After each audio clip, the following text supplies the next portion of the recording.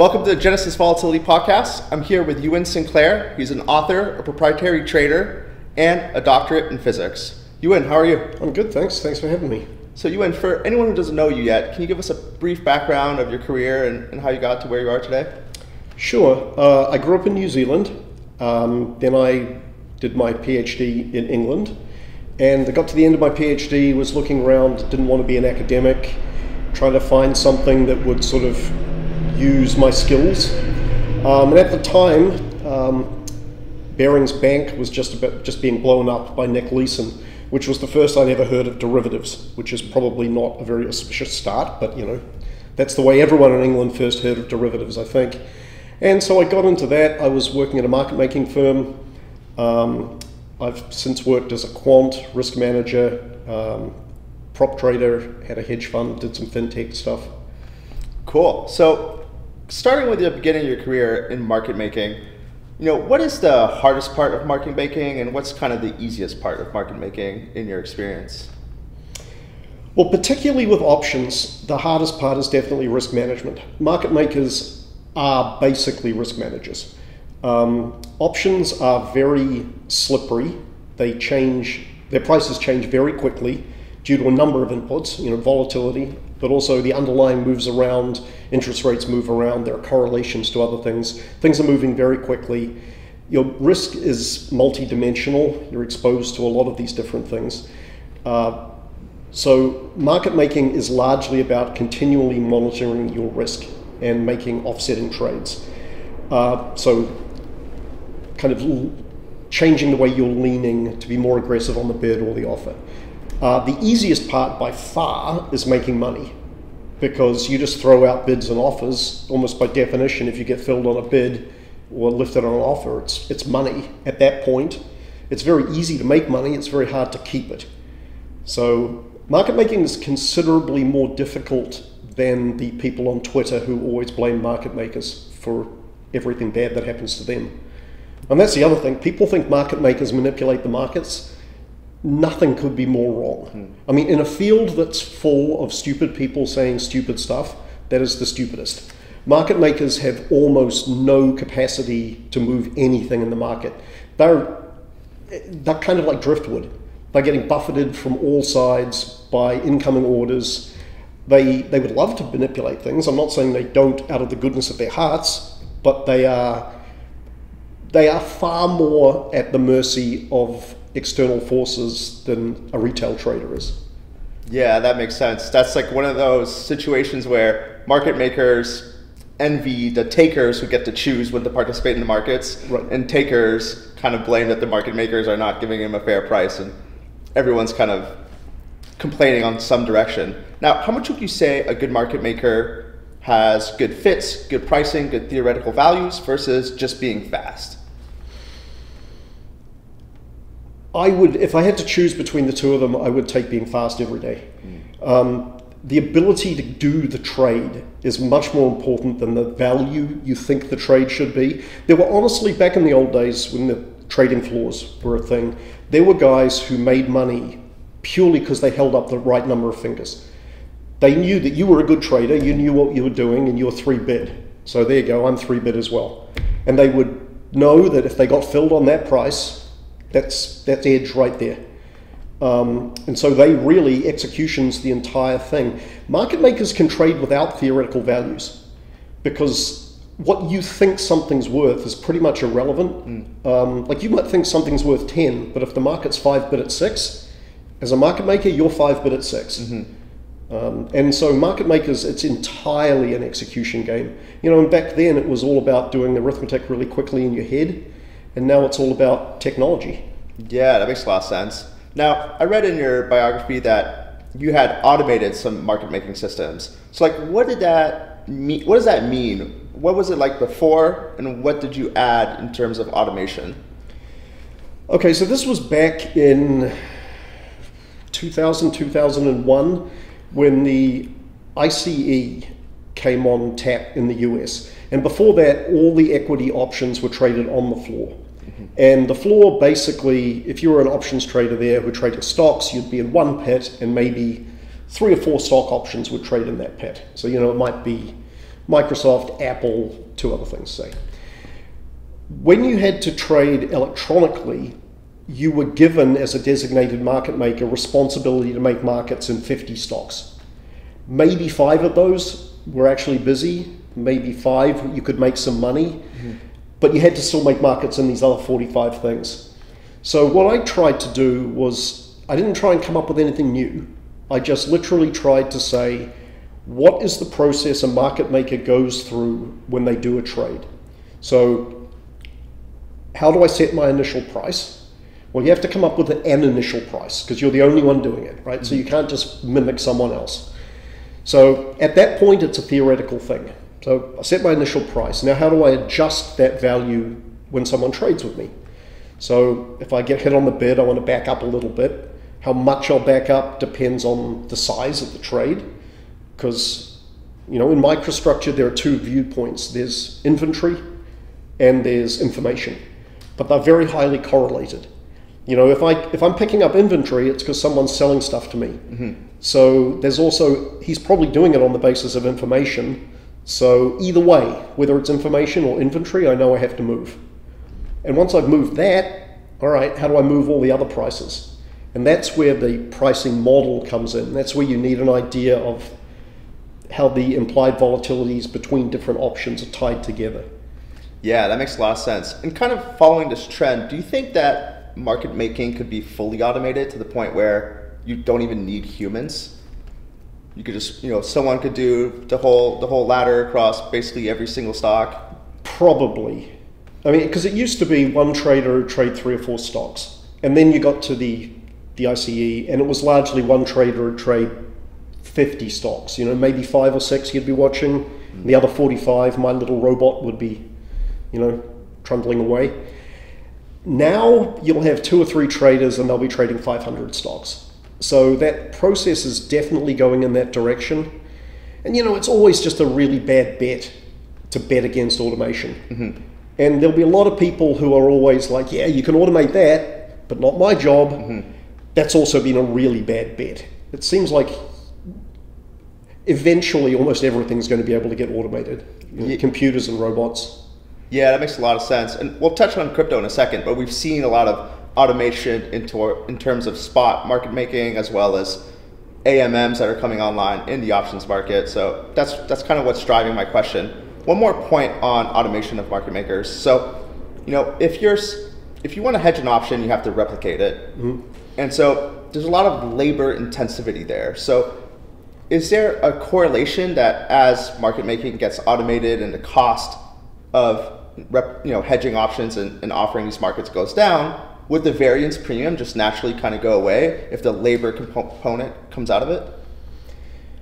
I don't think so, because I think the variance premium isn't there for that reason. I think there is a premium because of that, but I think that premium is really tied up in the bid-ask spread of the options initially.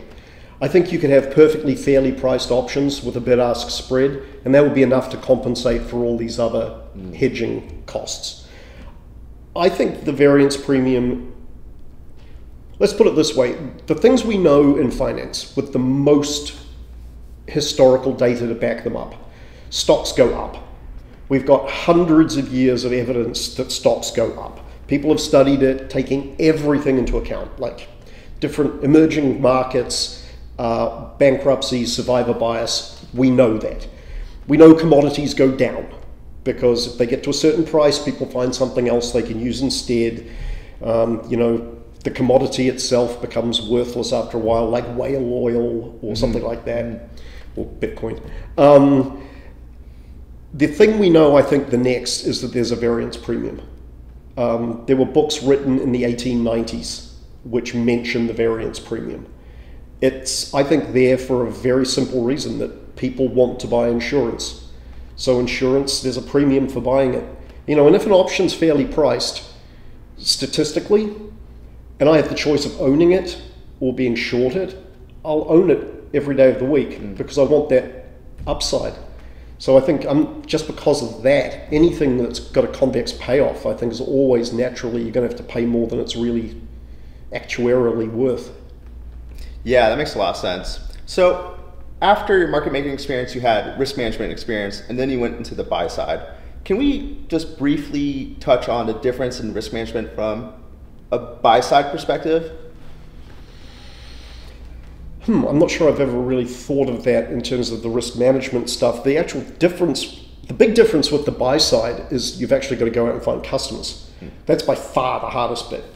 And then the other thing that's a real problem that you don't really consider is you're really stuck with the mandate. You have to kind of do what you tell people you'll do. And when you're talking to unsophisticated investors, they just want to know about your returns. The next level up is people want to know about the risk. But the really sophisticated people see you as a strategy they're going to put in their toolbox. And so they won't be happy if you lose money, but they'll be really unhappy if you start doing something you said you weren't going to do, because then they're not getting what they paid for. So if I'm a short vol fund, even if I think I should be long vol, nope, you've got to be a short vol fund, because that's what this guy's paying you for. It's like with if you buy a healthcare ETF, right? If the manager thinks healthcare stocks suck, you don't want him suddenly selling them all and buying tech stocks. That's not what he's meant to be doing. So that was really the hard bit, is even when the market was in a situation you didn't want to be in, you kind of had to stick there, and that was difficult. Because if I'm a prop trader, my risk management is largely based on where I see edge.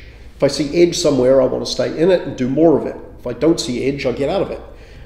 With a hedge fund, you can't really do that.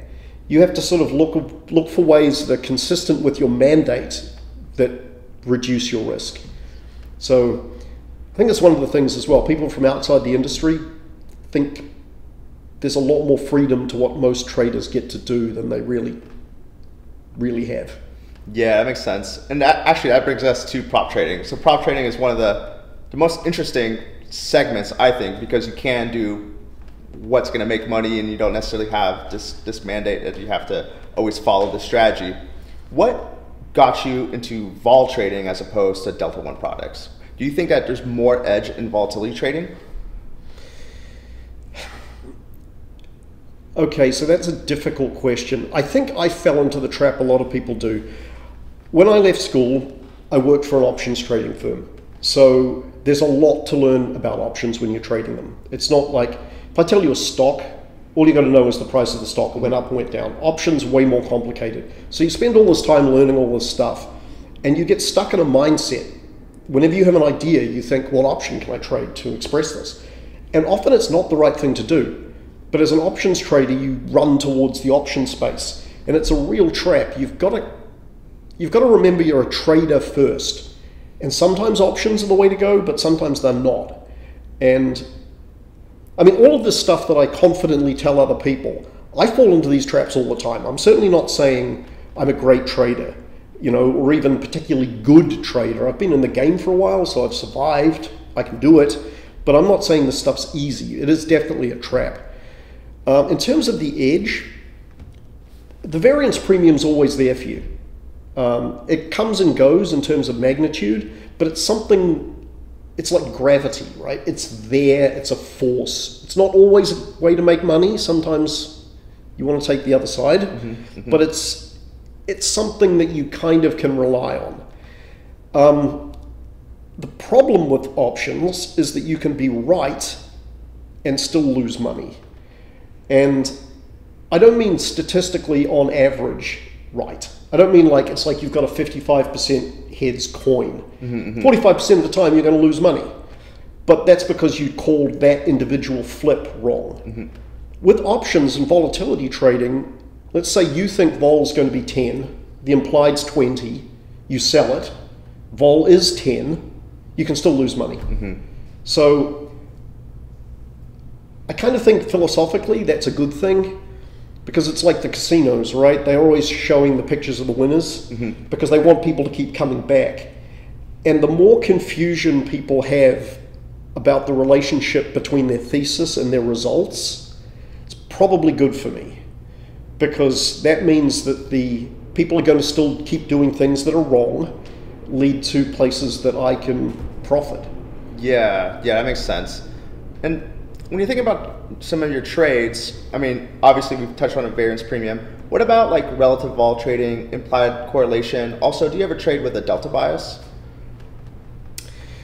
Okay, I typically don't do relative vol trading. I'm not saying it's not a good thing. It's just something I typically don't do. Occasionally I will. Like sometimes there'll be dislocations in the options of various leveraged ETFs. Obviously there is a relationship between all the options on, say, a -2 leveraged ETF and a +2 one. But that's sometimes not very efficiently priced into the market. It's an extra level of theory that a lot of people don't go through, and so sometimes you'll find edge there. But generally I don't do it. Generally I want my longs and my shorts both on their own to have edge. I do take directional bias. Whether I should or not, the market's, I'm sort of undecided on that. I mean, I do P&L everything separately. It has made money. Whether it's worth the amount of effort I've put into doing it is really the issue. It's just a lot harder to predict direction. Interesting. Yeah, okay, I can see that. And just a couple more questions on your trading, because I know a lot of people would love to know more about it. How much of your trading is you coding something and walking away from the machine, or you having an idea and basically clicking buttons and making your trade? My option stuff isn't automated at all. People always say, well, you should automate it. For me to automate it would probably take, 2 or 3 weeks. For someone who was really good at programming to the API, maybe 3 or 4 days. In either case, it only takes me about 10 minutes a day to put my orders in. It's just really not worth it. And I kind of like to be manually engaged to a certain degree, because I think you learn in that process. It's like a lot of my record keeping I still do with Excel. And I don't pull data in, I actually type a lot of stuff in by hand. Because by doing that, it forces you to look at it. It's like an active learning thing rather than just coming in, turning the machine on, 8 hours later looking at your P&L. That might make you money, but it certainly isn't going to teach you anything at the same time. And I think that's dangerous. I think you should do as much as possible manually, which is completely against what most people think. And if you've got an operation, sometimes you can't, right? I'm not saying always, but I'm saying as much as possible. You do learn from that. Yeah, that makes a lot of sense. That's, when I read a book and I'm taking notes, I do it by hand as opposed to typing it on the computer. There's a level there of connection that feels like it's making more traces in my brain of actually learning something. Yeah, it's like actually Richard Feynman wrote about it. When you're reading a research paper, one of the best things you can do is go through it yourself manually and change all the notation. Because just by doing that, it forces you to really be active in the engagement of it. It makes a big difference. Yeah, totally. So kind of moving on to sources of edge, I think this is such an interesting trading topic. So one of the places that I like to think of sources of edge, and I've seen this in options, is that the obvious trade is typically the one that you want to fade.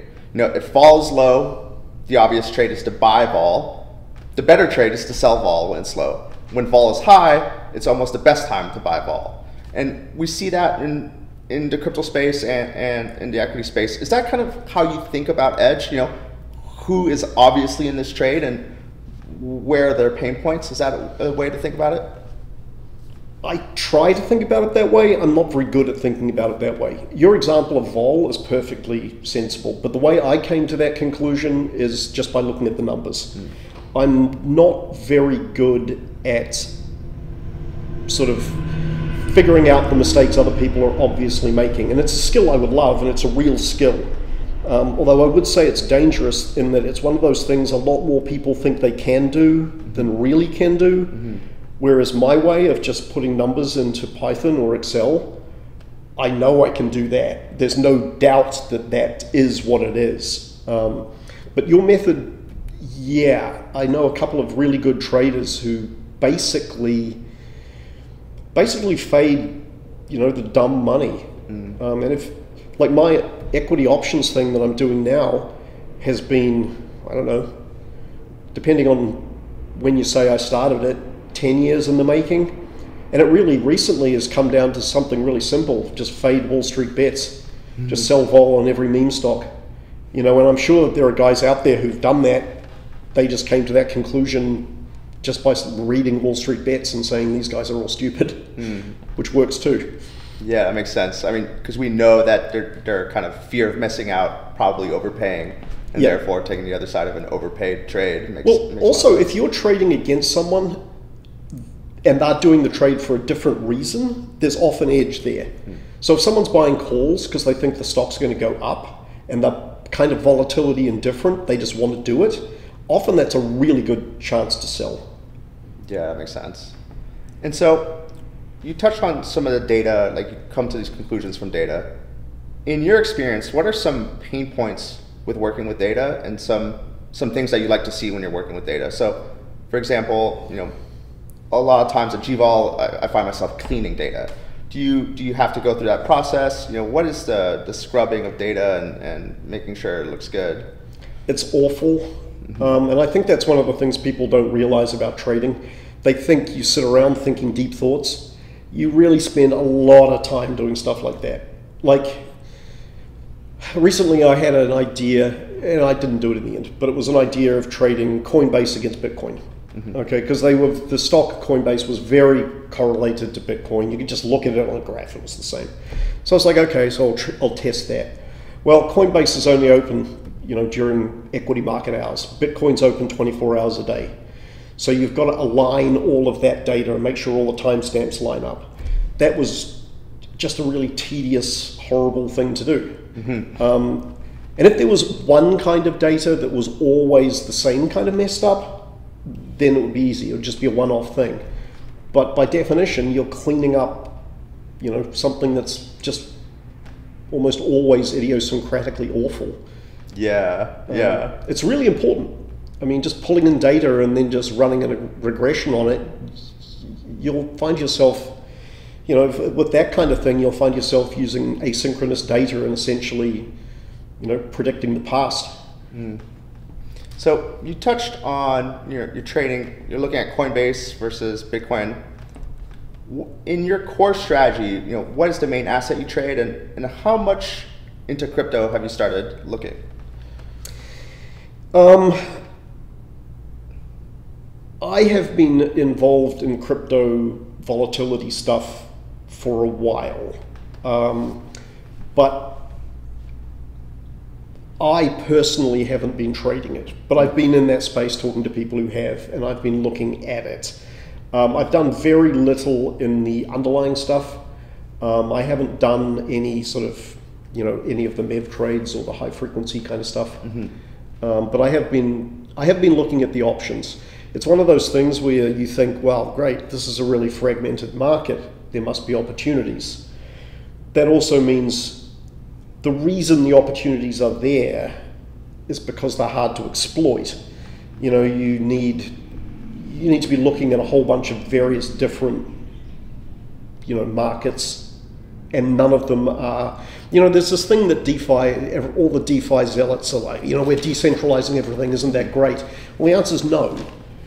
I mean, the idea of having a centralized exchange was a really good one. You know, going back to when stock markets first started and people would go to the town square, that was great. You know where to buy and sell. It's one place. You don't have everyone trading there except for one guy who's trading around the back of a pub. I mean, that's a terrible thing, and that's sort of where DeFi is now.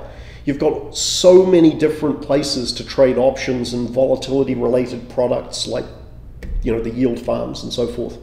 So just keeping them all together and managing them all in one place and getting price feeds and stuff is just a huge amount of work. Yeah, definitely a ton of work. So we chatted before about this, and this is something I'd like for you to touch on. You said something to the gist of the trading strategies that work in crypto are things that we figured out in traditional finance a while ago and are now being applied to crypto, more or less, if I got that right.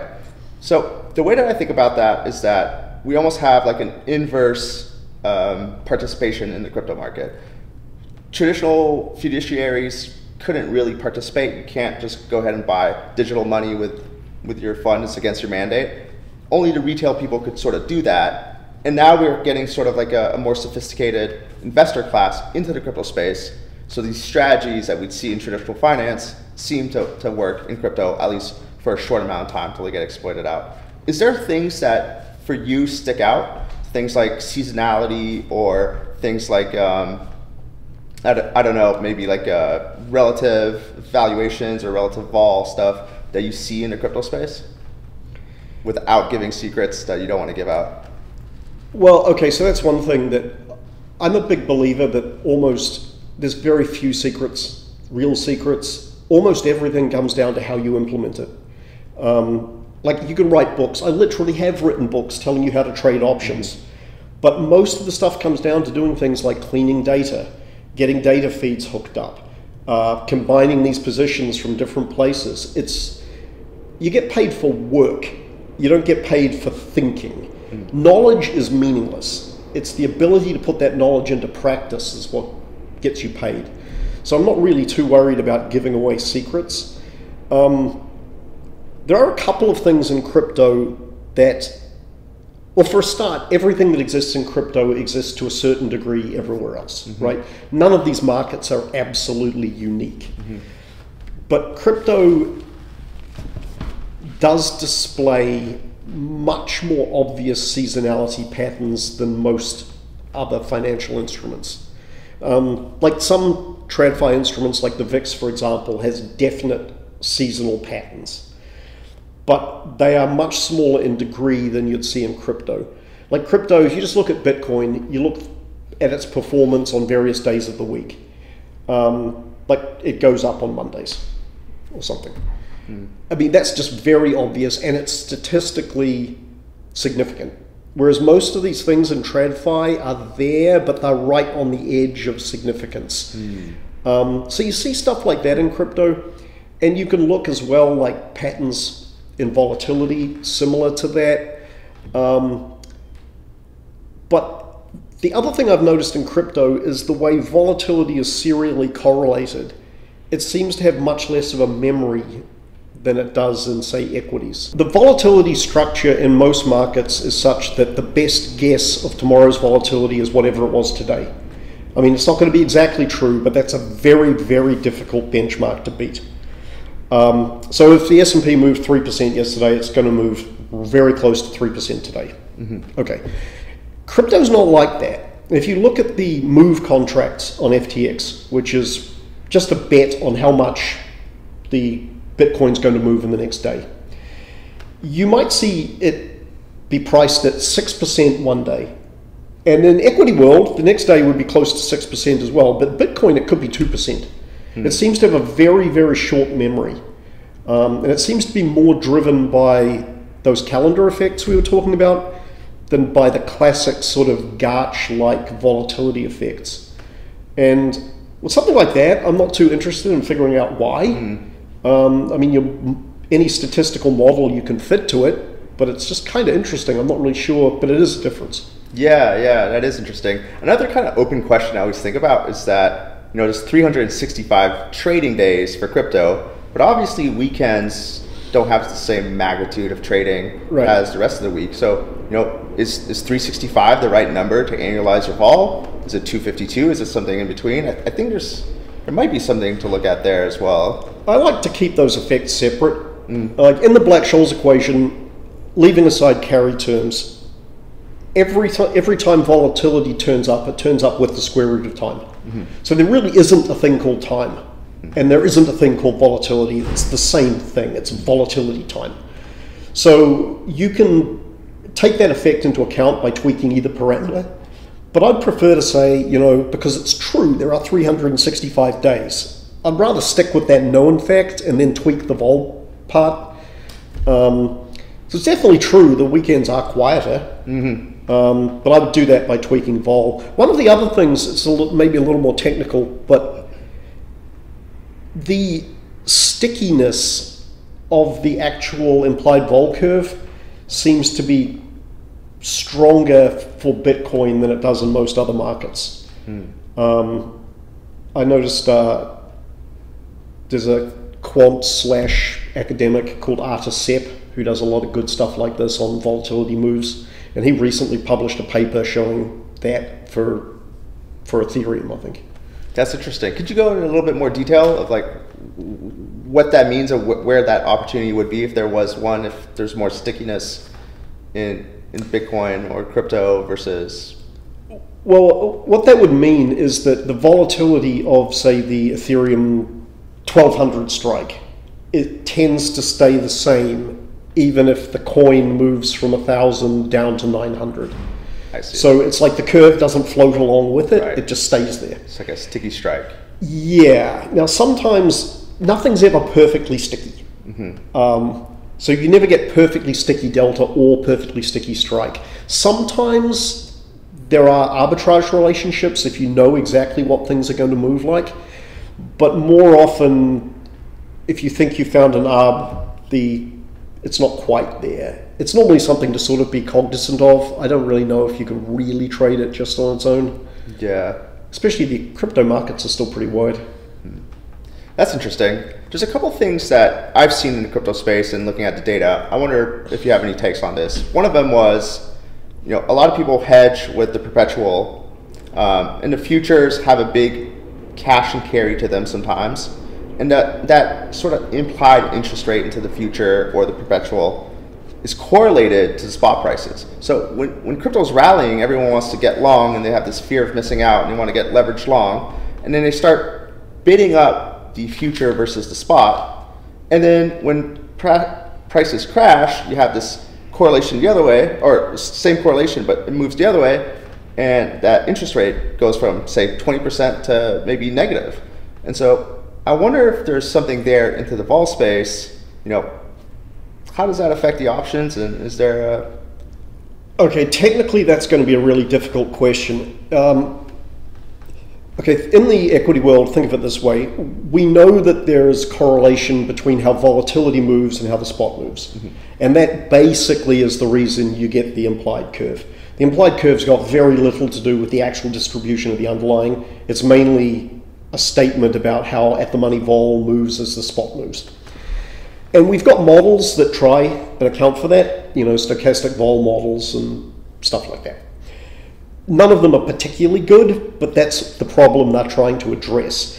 What you've just told me, which is true, I'd never thought about it before, would be another layer of a similar thing like that. You'd have to have a built-in correlation between carry rates and spot price. That is going to be at least as difficult as the volatility problem, and solving them both together, forget about it. You're not going to be able to do it. So I would think it's one of those things where you're really just going to have some sort of ad hoc model to do. Like most traders don't use stochastic vol models, right? The only reason you would use that is if you needed to be able to price exotics consistently with vanillas. Market makers don't use that stuff. They basically have a curve. As things change, they tweak their curve. So it's like Black-Scholes continually updated. So for your problem, you'd, in practice, do the same thing. I hadn't thought about how you could profit from that. Usually interest rate effects are so small that you can kind of forget about them, but in crypto world, that needn't be the case. They're huge. Well, right now they're not, right? But certainly at the start of last year, they were ridiculous. Yeah, in 2021, Q2 2021, the cash and carry is 46% annualized. That means you could just buy Bitcoin, deposit it at Derivs or whatever exchange, sell the future against it, take zero delta risk, and capture 46%. Yeah. That's pretty interesting. To be honest, if I can make 46% with a cash and carry arb, I'm not going to bother with options. Right. It's pretty hard to beat that it was essentially a risk-free trade. Yes. Apart from a bit of execution risk, but again, 46%, maybe you execute badly and get 40. Exactly. Some people would argue, okay, well, there's, counterparty risk with the exchange and stuff like that, but that's not a constant 46%. That's moving because of the market. Right, and you've got counterparty risk with the options as well. That's actually kind of another problem with crypto vol trading. If you make 80% per year on your vol book in Bitcoin, but then Bitcoin does 1,000% of returns, you don't feel very good about your performance, and probably your LPs or whatever are not thrilled either. I think that can potentially be a source of edge that exists in the crypto vol space that people are not capturing because there's more money to be made elsewhere. Do you think that's a plausible? Yeah, I haven't thought of it in those terms exactly, but yeah, the issue is sort of people are trading Bitcoin, but no one's currency of determination is Bitcoin. Mm-hmm. So if I'm trading, I don't know, Apple options denominated in dollars, right? Well, let's say I make 30% a year. I don't then say, but the dollar against the euro has done this. I just don't care because I can take that money and go and spend it. Whereas Bitcoin, let's be honest, and I know you're more of a believer than I am, but Bitcoin's not a currency. I mean, you can't spend it anywhere, right? And I know there's going to be some people who are going, oh yeah, but you can spend it in this one place I found. Well, it's not really, no one's currency of determination is Bitcoin, so you've always got that effect. Mm-hmm. Mm-hmm. And the other problem with Bitcoin as a currency, and it feeds into what you just said, is it's so much more volatile than the stuff you might want to buy with it. Right. So actually, I'm not necessarily a Bitcoin maxi, I'm more of an Ethereum maxi, but jumping onto the crypto side of things. That's like saying you're not a fundamentalist Christian, you're a fundamentalist Muslim. I mean, you're still a religious zealot. Well, actually, let's talk about what your cryptocurrency of choice is. So I know that you do stuff in Ethereum. Yeah. I know that you've looked at Solana, and obviously you've looked at Bitcoin. So which maxi are you? That's difficult, right? It's sort of like saying, do you want to drown or die in a fire? Ethereum's big problem is gas. Mm-hmm. It's expensive to trade small sizes in Ethereum. Solana's big problem is half the time it doesn't work, which is also a problem because you want instant liquidity generally. So I don't know, of those two, I mean, if you're big enough, the gas isn't such an issue. So of those, I'd probably go with ETH. But again, I don't think Bitcoin really has. You can't put Bitcoin in the same category as those two. Bitcoin just doesn't do anything. Mm-hmm. It's not having a programmable blockchain is a much bigger deal. Yeah, right. I remember when I first invested in Ethereum, I was convinced that Ethereum would flip the market cap of Bitcoin, and I learned the hard way that first mover advantage means something in the market. And so I'm still kind of thinking at some point Ethereum is the more valuable value prop. But I think it almost has to be, right? Because it has all the stuff that Bitcoin has going for it, and it has extra stuff. So it's got this kind of compound optionality on top of it. So it seems like it has to. And I know there will be some Bitcoin maximalists who'll say, oh, but it's a limited supply. And at that point, it's like land, it has to keep going up. But my argument to that would be, it could now go to zero because it's a limited supply and you can't do anything with it. So at a certain point, you really want to be able to sort of spend your currency on something, right? Mm-hmm. Mm-hmm. So Ethereum also has these properties where, programmable blockchain, there's a lot of development on Ethereum. So we have the DeFi space, we have these NFTs. We've talked about this before, but it's almost like buying Ethereum is, the index fund on all that stuff. Do you see yourself, investing in Ethereum in the long term? Is that something that you would do, or is that too much out of your purview as a trader? For my long-term investment portfolio, I have invested in Ethereum. I mean, I think it's like an asset. To me, it's just like any other asset. I mean, there's a whole bunch of things in my portfolio I think are garbage, but they're still in there because they're assets that have certain correlations and certain predicted returns and all this kind of stuff. So I think really it's silly. And I know the crypto market is only worth a quarter of what it was a month ago, but it's still a very big thing now. I think everyone should have some of it in their portfolio. I see. So at least from a diversification perspective, it's worth owning some. Yeah, and to your other point about it being kind of the the benchmark, I'm playing around with some sort of stat arb type stuff in the crypto space, right? And with stocks, the typical correlation between stocks and unrelated industries might be 30 to 50%. With most crypto stuff, it's way higher cross correlations.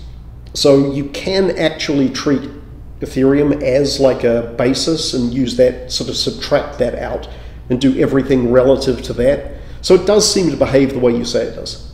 That's very interesting. So basically you could buy some tokens, sell ETH against it, get some relative value like that. Yeah, you kind of treat it as like the exposure to the first PCA factor kind of thing. Interesting. Now, a lot of the edge that I've seen in crypto so I started investing in crypto in 2014, 2013. There's a lot of cycles. There's a ICO cycle, then there's this airdrop cycle, then there's this yield farming cycle. I know that you've looked at things like yield farming and providing liquidity on Uniswap. Are there other types of things that you like in the crypto space that you think are these interesting opportunities? I mean, you touched on stat arb, but do you do ICOs and airdrops and things like that? ICOs are kind of outside anything I've ever done. I mean, to me, this is a lot like the dot-com bubble and crash. It's just happening quicker. It's up until very recently, I would have said the blockchain is like the internet was in 1995. It's there. We all think it's going to be big, but there's no eBay, there's no Amazon, there's no Google. No one really knows what it's going to do yet. And I think we've slightly got past that now. Now it's sort of almost treated like a lot of these tokens are essentially like companies funding startups through tokens instead of stock floats, right? That seems to be where that's taken off too, and that's a valuable thing. I mean, I think that's important. On the other hand, I don't have any way of valuing any of these things myself. And I do think we've seen a lot of the same behavior that happened in 2000 to 2003 in the crash, but it happened in about a week and a half in crypto. And the world always gets faster, right? Like things that used to take months in, say, post-earnings announcement drift, now takes weeks. That's sort of the way the world works. But crypto seems to change very quickly, just in terms of the sociology of it. Like, what's big this week, what isn't. It wouldn't surprise me if NFTs just went away and no one ever talked about them again. Like we were talking about SPACs about a year ago. No one talks about SPACs anymore. Yeah, interesting. So I've heard this theory from one of my trader friends in the crypto space, and he says, and this is to your point on NFTs, he says, what's the biggest, the richest person in the world? Elon Musk, Tesla, all that stuff. Second richest person is Bezos, Amazon, all that stuff. Third richest person is the guy who does all these luxury brands. And his point is that brands and identity and sort of this asset that's only like I don't know, just like a reputation thing is worth a lot of money, and it ends up being sort of, people buy Rolexes for hundreds of thousands of dollars. Are NFTs sort of that version in the blockchain space? And kind of one last point there is, I do think NFTs have this kind of liquidity premium that can be harvested. So I think if you put on a bunch of bids off market in quality NFTs and crypto markets crash, someone will pay down 30% below what the last traded price is or whatever it is. And basically, because there's no liquidity, you can kind of harvest that. Yeah, look, NFTs at their best are a new medium for art. And we've seen this before, in the, early 20th century, then lithographs came along and it became a new thing. And so the artists like Monet used to just paint pictures, but Picasso would paint pictures, he'd also do lithographs. So, they'd be available in editions of 100 or something. And so at the time, people are like, well, that's not a real Picasso. But now we think it is. Now we look back and we go, well, that's a real Picasso. So a lot of the NFTs, right, it's like, that's sort of how we're going to see them. We're going to be like, well, the Bored Ape, how many Bored Apes are there? but you know, how many Picasso lithographs are there? So the very best of the NFT, I think we're in a bubble, but the very best of the NFTs I could see still being worth something. I think it's some artists, there are already some artists who are only grew up in the NFT world. But I think I could see Banksy really getting into this, because it's the sort of thing he would do. He'd do it as a joke and make fun of it, but that's a very Banksy thing. And Damien Hirst did it. It's a very Damien Hirst thing to do as well. So, you know, as a form of art, you know, I could see it being... The problem with it, though, is you can't hang it on the wall. You know, that's... With your Picasso, you can stick it on the wall and impress people. But you could put it as your Twitter profile and impress people. That's the counter argument. Well, I'm sure some of the big art collectors, I'm sure Steve Cohen's got a ton of NFTs, because it would surprise me if he didn't. Awesome. Cool. A couple last questions to close up here on a more personal note. What is your favorite book that you've written, and what is your favorite book that you've read? Well, my most well-known book's Volatility Trading, and I think it's by far the worst book I've written. It was the first book I've written, and looking back as a piece of writing, it's very loose. It's just not as... You get better as you do things, and it was the first piece of real writing I'd done. I think my book Options Trading, which I intended to be a replacement for Natenberg, and I'm pretty honest about what I'm good at and what I'm bad at. That book is way better than Natenberg. But it also tells me back the first mover advantage. Every trader says, you should read Natenberg, you should read Natenberg, and that's just the way it is. It's like the Bible. It gets recommended and no one ever actually reads it. So I think that's probably my best book. Best book I've read, I assume you mean about the markets. Because I'd say the best book I've read is Gravity's Rainbow, which is almost something you have to read as a piece of art, because it makes practically no sense if you try and do it otherwise. About the markets, you know, Nassim Taleb, who I disagree with about a lot of stuff. I don't think it's the best book, but I think it's the most important book for my career, was his first book, Dynamic Hedging, which I know a bunch of people have recommended, and I honestly don't see it as particularly useful for most options traders, because it's very much designed for institutional traders, and it's 30 years out of date.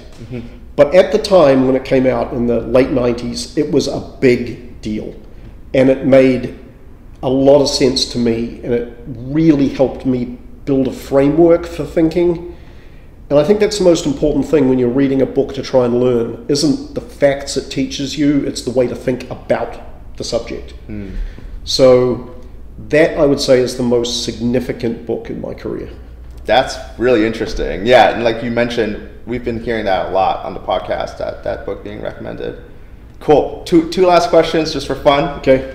Last question on the personal side. What's your favorite Chicago neighborhood? Oh, well, I mean, I live in Bucktown, so I lived there for 12 years. I like Bucktown. Look, I don't want to be one of these people who gentrify the neighborhood and then complain that it's been gentrified, but it's not as quirky as it was. Some of the old bars and venues have closed down, which is a shame, but that's sort of the way of things. We also have a lot less graffiti and a lot less gang violence, so that helps. So I'd go with Bucktown. Although people think it's got good restaurants, it really hasn't got any restaurants. So there's a bit of a misconception about what it's really like, but it's very green and leafy, and we've got a nice street. Yeah, it's Wicker Park, definitely one of my favorite neighborhoods in the world, I would say. And then what do you do for fun? I mean, you're obviously trading all the time, you're a married man. I mean, where do you have time to do things outside of work, and what do you do? I like the fact you've put fun as something apart or outside of marriage. So obviously you work a lot and you're married, so what do you actually do that's fun? We had a housekeeper once who said, well, you don't really do much for fun. And then she said, well, you don't really seem to do much at all. So, I don't know, I spend a lot of time reading. I like driving, and I do play golf, although I wouldn't say, I really only play so I can beat my father-in-law. I don't really like golf, but I do find myself playing. Awesome. Awesome. Well, Euan, thank you so much. Everyone who's come to the podcast, thank you so much. Thanks for having me. It was fun. Absolutely.